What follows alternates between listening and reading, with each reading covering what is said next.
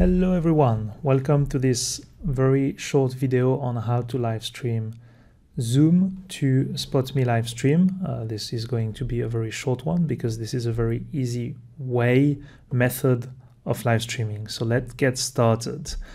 I am connected on my Zoom account here. This is a Zoom professional account that we have in our company. I am going to create a new meeting very quickly. I'll join with the audio, just muting myself, stopping the video for now. We don't need all this. All right, so I have my Zoom meeting here.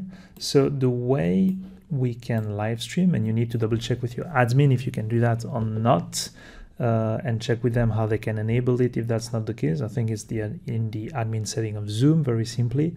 If I click on the more functionality here, I have a menu called Live on Custom Live Streaming Service.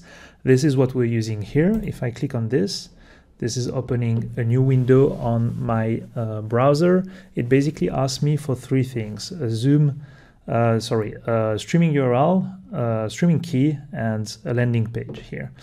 So let's see how we can get that if we're using the SpotMe live streaming solution. I am connected on a SpotMe workspace here. Let me go into live stream. I am going to create a new live stream. No, I want to continue without audio. Thank you, Zoom. Live stream name. So this is my Zoom direct stream. There we go. We want to add everything. Let's get this streaming started in 20 minutes. SpotMe live streaming, and we save. Then, as usual with our streaming solution, you can directly start the preview. And again, this is going to load for a short amount of time until this gives us what we call RTMP credentials.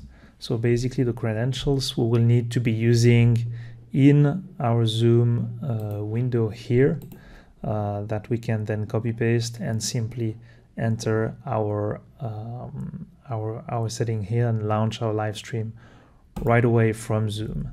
What is going to happen when we do that is that we are going to have Zoom directly connected to SpotMe Live.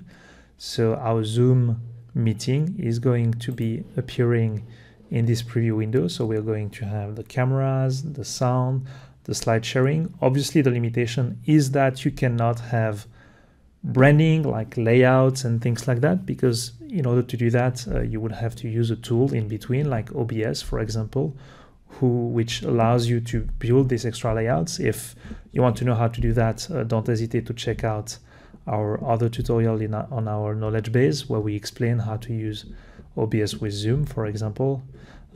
This is again the most simplest setup that we're showing here, where it's really about live streaming Zoom directly to SpotMe.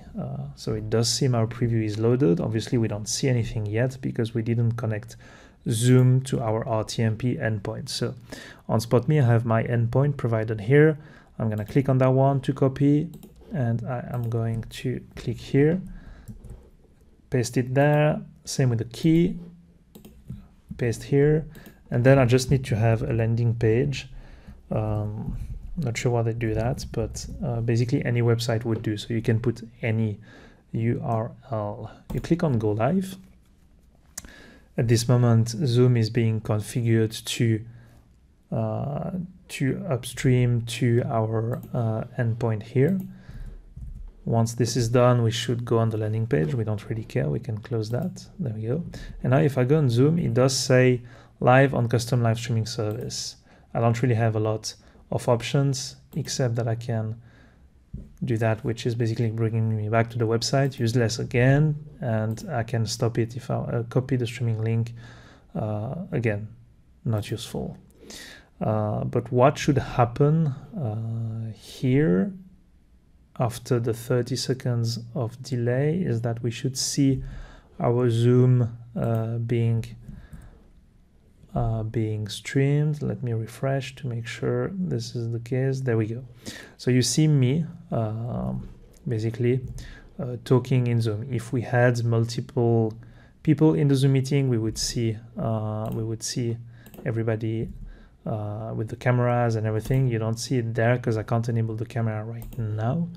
but that would be the case if we were using a standard Zoom meeting with cameras on and slide sharing and everything. So we would see everything here with a very basic layout again, because it's a Zoom direct upload. And then I could go live and start broadcasting to the web app for the end user to see it. Again, this is a view that is only for us internally within Backstage and not yet visible to all our audience.